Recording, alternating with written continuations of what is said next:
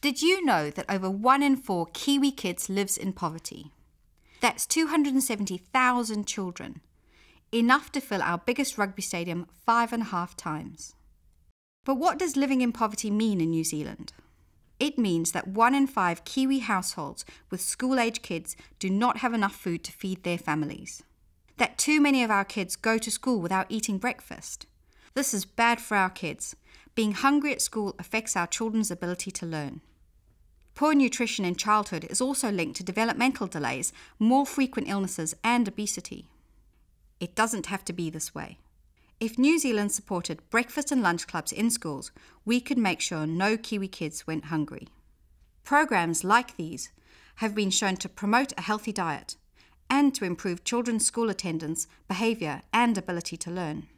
Breakfast clubs also provide a safe, early morning place to increase social skills and confidence, creating a better school environment. It's time we got our act together and supported our schools, communities and businesses to turn all Kiwi kids into healthy, educated adults.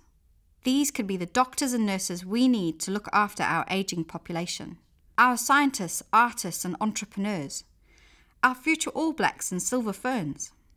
In the end, it's not just hungry kids that benefit, but all New Zealanders.